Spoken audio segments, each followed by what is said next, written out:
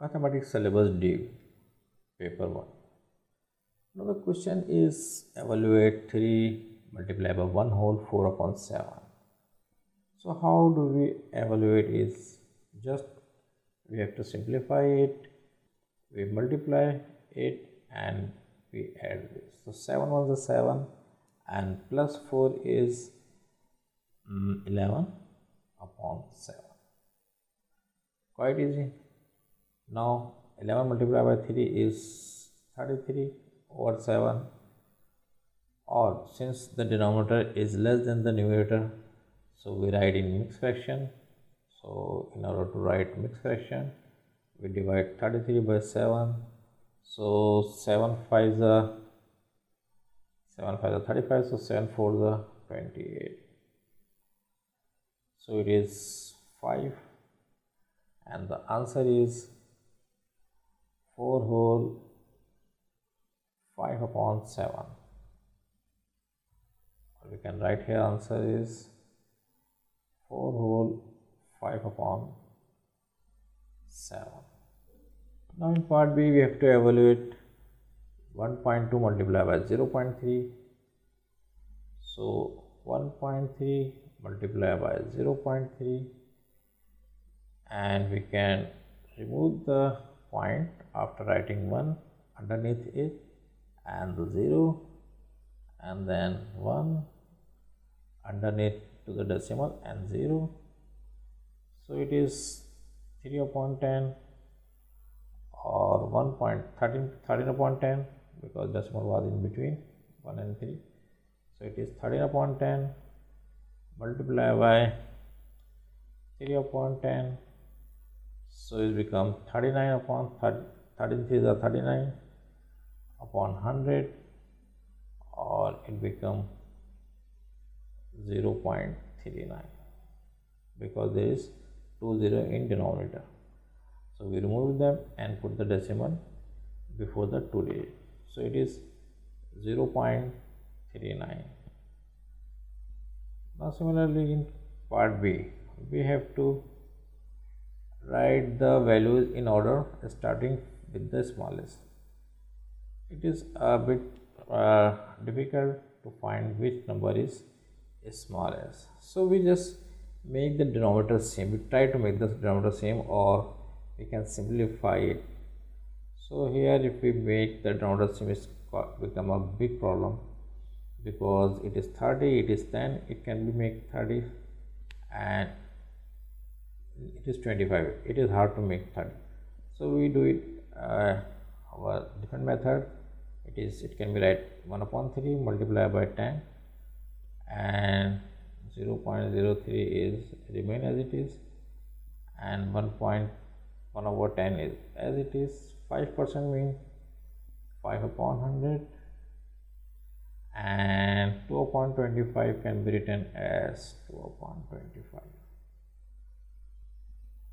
Okay, this 25 can be converted into 100 by just multiplying by 4.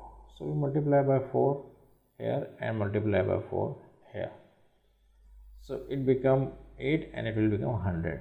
So in denominator if we have 10, 100, 1000, so it is quite easy to convert them into decimal. That is why we convert it into 100. Now it can be write 1 upon 3 multiplied by 1 upon 10 or 0.03 as it is. It can be written as 0.1 and it can be written as 0.05, and this can be written as 8 upon 100. Now the next step, 1 upon 3 mean 0.3333. So we just write 0.33 and divide by 10. This 10 is there and 1 multiplied by 1 is 1. So 1 upon 3 is 0.33 multiply 1 upon 10 means 10 is divided by 0.33 divided by 10, and it is 0.03 as it is, 0.1 is as it is, 0.05 is as it is, and it becomes 0.08 because 2 0 is here, 102 we put decimal before two numbers. So one is 8 and other is we put is 0 because there was no other number. Okay, this can be written as 0.033 because this 0 jump here after removing this 0, and it is 0.03, it is 0.1, it is 0.05, and it is 0.08. Now all the number are in decimal, so we can classify which number is smallest and which is higher. So 0.03 is the smallest number, so we write 0.03 is smallest, and then 0.05 or 0.33, 0.03 here, 0.033, and then 0.05, after that 0.08, and then 0.1. So 0.03 comes from 0.03, it is as it is. 0.033 comes from 1 upon 30, so it is 1 upon 30. 0.05 comes from, so it is 5%, and then 0.08 comes from 2 upon 5, so it is 2 point, and 0.1 comes from 1 upon 10.